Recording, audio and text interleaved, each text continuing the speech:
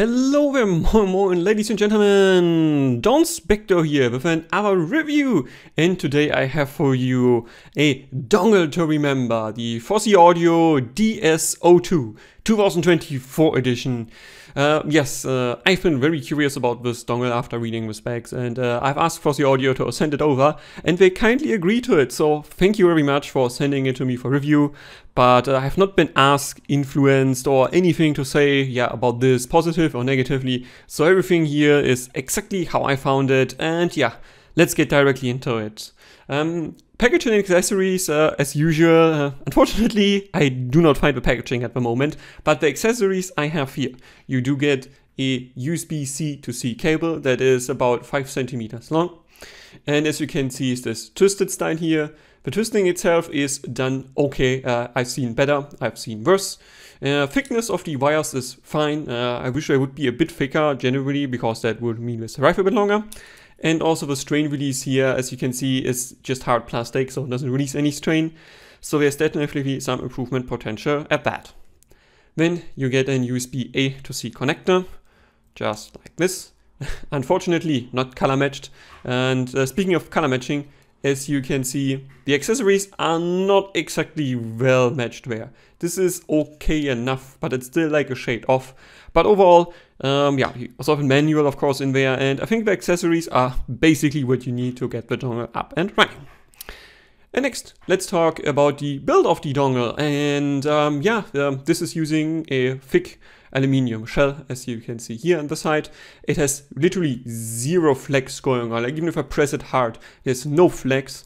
And I assume the like slightly concave structure here, you can probably see like best to this angle, is exactly responsible for that. And I would say let's first start with the connectors here. So as you can see, you do get 3.5 and 4.4, and these seem to be integrated well. I see no weird seams around it, unlike, for instance, here the CVG VVT1. As you can see here, there's some gap around the outlet. Here, well integrated, I have no issues with that. And then also the top and bottom plate, the aluminium cutout here, also seems to be well integrated. It doesn't move, it doesn't rock, it's just rock solid there. And then at the back, we have a USB-C connector. Also seems to be fine. It is relatively, and we just plug it in so you can see what I mean. It's a very tight connection, so really you need to push the connector in, and that means also removing it is not as easy, but I prefer it to be more tight than more loose. And also I have no problem with this. And then next, the buttons here, plus and minus, they seem to be integrated as well. They are also, I think, aluminium. They have a nice pressure point here, and they seem to be work just fine. Overall, for this price point, between 50 to 60 bucks, honestly, this is a really well-built dongle, and I assume it will survive everything that you can throw at it. And next, let's talk about connectivity and power. And as it is the case with most dongles, yes, this only has USB-C input, and that means you can plug it in your smartphone, your computer, or wherever. And unlike, for instance, again, we have criticized here the CVG VVT1, which is limited in terms of how much it can like decode, only 48K.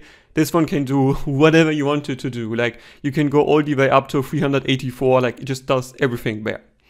And the older version of this, this is again 2024. This uses an AKM chipset, and the newer ones here with the AKM, they measure really well according to their own data sheet here. And in single-ended though, you only get 150 milliwatts of power, which is similar to what, for instance, here the UP5 would give you, or the BTR5, or most other Bluetooth receivers or dongles that use the ESS 9219C chip. This one gives you 150. But balanced, shit goes up to 510 milliwatts at 32 ohms. This is really good, and basically means this dongle is able to drive basically everything you can throw at it. Even my Zandara absolutely worked fine here, and granted, my desktop setup with like 4 extra power or so does probably do a bit better, but yeah, this is totally fine. Like, it drives my Zandara without any problems, and really I have no problems in terms of like drivability here. Like, really everything works. IEMs are dead silent, like even something really sensitive at like 8 ohms with like 120 decibels, dead silent at all. And yeah, connectivity and power, I would say, is also pretty damn impressive.